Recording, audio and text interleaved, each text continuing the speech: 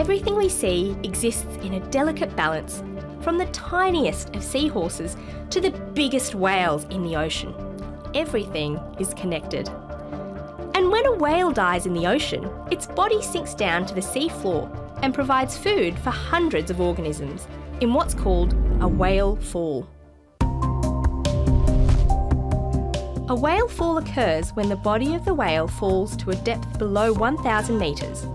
Once settled on the ocean bed, the carcass creates a complex and localised ecosystem that can feed deep-sea organisms for decades. Because of the freezing temperatures of the deep ocean, decomposition of the body is significantly slowed, and due to the extreme nature of the deep, there are fewer scavengers that can make use of the body. A whale fall has three main stages of activity. The first occurs right when the body hits the sea floor and scavengers loot the carcass. These can include organisms like crabs, hagfish, or sharks. These scavengers will feed until they can no longer get anything useful from it.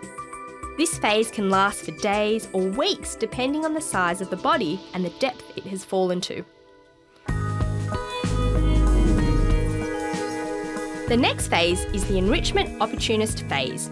A variety of small animals like worms, molluscs and crustaceans feed on any organic material left over on the bones and in the blubber.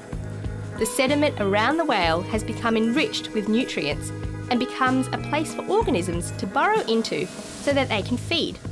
This can last for many years. The last stage is the sulfophilic stage, and it can last decades. During this time, only the skeleton remains and bacteria begin to break down fats and oils in the bones. This releases hydrogen sulfide, which attracts more bacteria, and this provides nourishment for mussels, clams and sea snails. And so when a whale dies, its body becomes the food, the deep sea dwellers eat the food, and so we are all connected in the great circle of life.